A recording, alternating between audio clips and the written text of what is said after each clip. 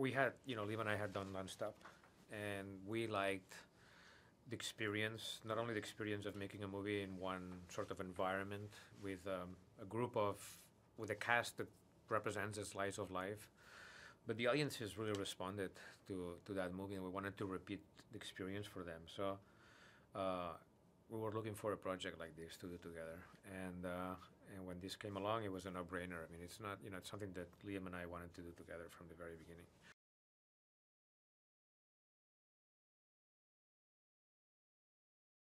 Everybody on a train sits down and watches other people, and what if the observations that you were able to take from watching other people were the difference between life or death, and that's what he has to go through in this movie. He's been on that commute for 10 years, and he knows a lot of the people but doesn't know them really, and now whatever he knows can save his life and his family.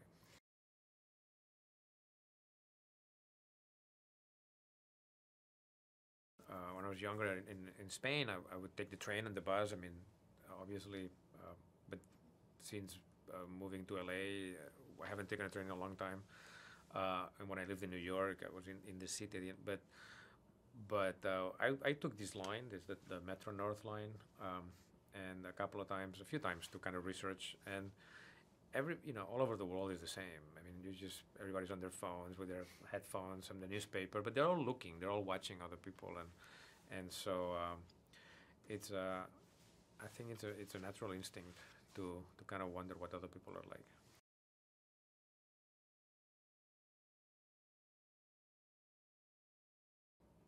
Well, I think nowadays it's so easy to not do the right thing. You can rationalize it in many ways, and I think that anybody would probably do what Liam's character does at that point. It's very hard to basically turn down a reward of that magnitude for something so small that it's potentially is inconsequential, but I think people, in their everyday lives, they make a lot of decisions that can profoundly affect another person, but they choose not to look at that. And so this is something that everybody goes through every day multiple times. And so I hope this movie, just makes people think a little bit, that any small action that you do can actually have a huge impact on somebody else.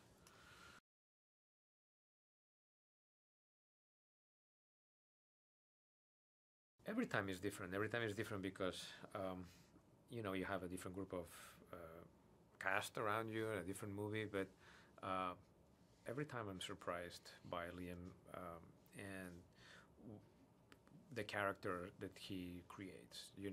For me, one of the best days is the first day on set on a new movie with Liam when, I don't know what character is going to show up, and he's always able to surprise me. He's always able to just instantly create something that is relatable and that is fascinating. And in this movie, he did it again. He created somebody that is so likable and that you just want him to win from the first moment you see him, And so that's very important, and it makes my life very easy as a director.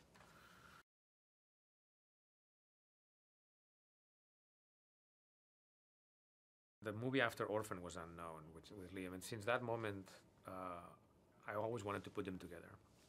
For me, it was like a dream come true. And in this movie, I called Vera and I was like, you have to come do this movie for me, please, because you will be fulfilling my dream of a director, of having my two favorite actors on screen finally.